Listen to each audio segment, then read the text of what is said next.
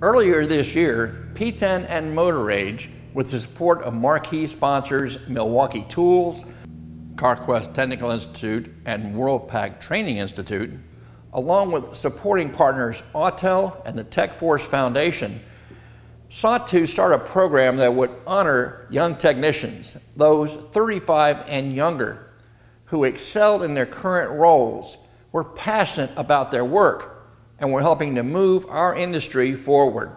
In the end, one particular technician would rise to the top and be awarded our 2021 Best Young Tech Award, and be formally presented with the award on November 2nd, a Tuesday, at the Apex Show in Las Vegas.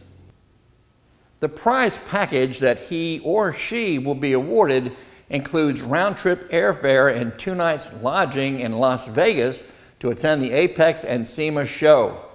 In addition, the winner will receive $5,000 in tools from Milwaukee Tools, entry into the March 22 STX Supplier and Training Expo hosted by WorldPac Training, and an MS906TS Autel scan tool valued at over $3,000. I recently had a chance to talk to this year's winner, so allow me to introduce you to the 2021 Best Young Tech Award recipient. Hey everybody, Pete Meier, Motors Magazine. I'm here at the Polk County, Florida Fleet Maintenance Department with our first Best Young Tech Award winner, the 2021 winner, Chris Taylor. Chris, nice to meet you. Nice to meet you. I want to say congratulations on being our first award winner. Yes, sir. How do you feel about that? It's exciting.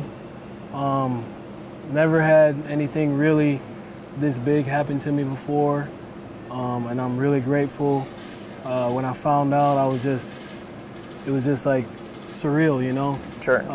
It's like it gave me a second wind of like doing this, you know, because, you know, there's times where I was thinking about getting out of it, and it made it just, you know, feel like you're getting rewarded. So. Yeah, and that's a good point. I'm glad you brought that up. So let me start from that in the beginning. How long have you been turning a wrench? I would say since I was 14, but really getting into it when I was like 19 years old. You know, I went to UTI in Orlando, took the Ford FAC program, and then from there went to a dealership, and then just since there just been going on. It's been about 10 years now. So. Yeah. And what got you, I mean, you said starting when you were 14, what got you even interested in doing this kind of thing? My uncle bought me a V6 Mustang in '98, and you know, ever since I was little, I loved cars. I used to sit and I grew up in Jamaica, so when I was down there, I remember sitting down with a book on the bench, and I would get a bottleneck, like it's a gear shift. And so it's kind of like something I always loved. Yeah. And then it just started out just like doing a little audio in the car, and then I had a buddy that he worked at a Ford dealership. His name was Jose, and he was always working on cars. And then I just started out by just trying to do a little tune-up. And I remember I put the coil wires on backwards, and it was backfiring and no power, and it just kind of progressed from there, and just, you know. Yeah. So what kind of things do you do now to kind of keep up with all these massive changes that we're going through? I do a lot of reading. I love to read. I'm always on like different forums or looking at different car videos, always reading a book. The Ford website, because we work on a lot of Fords, that's really what I specialize in.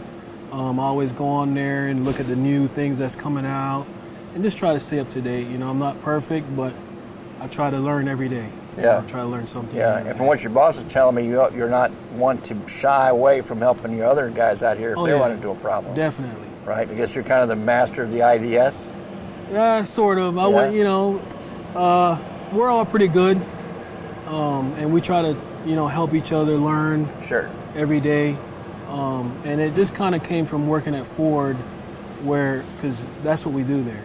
So it kind of helped to progress here, and the training at, you know, the FAC program, it just kind of carried over, and you know, I like to help a lot. You know, that's part of I believe in that a lot. Yeah. You know. So. Yeah, and I mean, just looking around, I mean, you're working for the fleet maintenance department, Right. so you got everything from the light duty vehicles to the big boys. I mean, like this bad boy behind you, right? Yes, sir. You know, Yes, so sir. that's a lot to keep Yes, up sir. and keep experience on. A lot of diesel stuff as well Right. as the gas. Yes, sir. Any hybrids in the fleet yet, or Not that I know of. Not Well, there's one.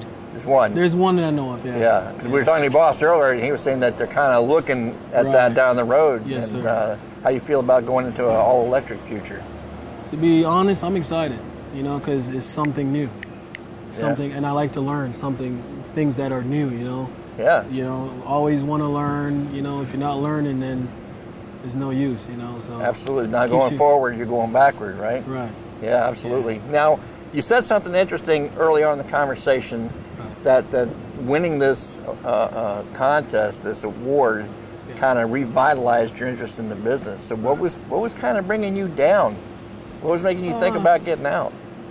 Just you know, just sometimes you just get, you know, because I believe in doing a good job, and I've been that way since day one. And when I was at UTI, one of our instructors in my Ford program said to just treat it like it's your own, you know, treat it like it's your family going down the road. And sometimes you get to that point where you feel like no one sees, or, you know, no one's, you know. Being but- appreciative of what right. you're doing, right? Is that why you left the dealer and ended up here? Yes, sir. Yeah, Yes, sir. yeah, okay. So that makes a lot of sense to me. Yeah. I've been there, done that, got the T-shirt, right? I understand that. Yes, sir. So one last question I'm going to ask you now. If you had any advice for any of the techs out there who are watching this, or are going to be watching the whole program, or interested in entering this contest in the future, what advice would you give them about either getting into the business if they had an interest, Right. or moving forward in the business if they're already here? Don't give up. You know, it's not going to be easy. You know, when you say you go to school and you come in, it's not going to be easy. So you might have to start from the bottom. But just believe in yourself. You know, if you don't know what you're doing, don't be afraid to go to the book, you know, and get the information. Don't be afraid to go to the workshop manual, and just stay with it. You're going to have, just think of it as quantity over quality. I mean, quality over quantity. Yeah, yeah, You know, absolutely. That's how I do it. You know, I just think of just doing it right and doing a good job and take pride in what you're doing, and it'll pay off. Yeah. Well, Chris, I got to tell you, I mean, having the chance to talk to you like this, I kind of understand why Yes, sir. you're our first award recipient. I want to say congratulations again. Yes, sir. You know, I'll be in Vegas for Apex to see you crowned, so to speak, in person. Right. Don't get in too much trouble there while you're there. Oh, all no. right? Yes, sir. Again, Thank congratulations. you so much.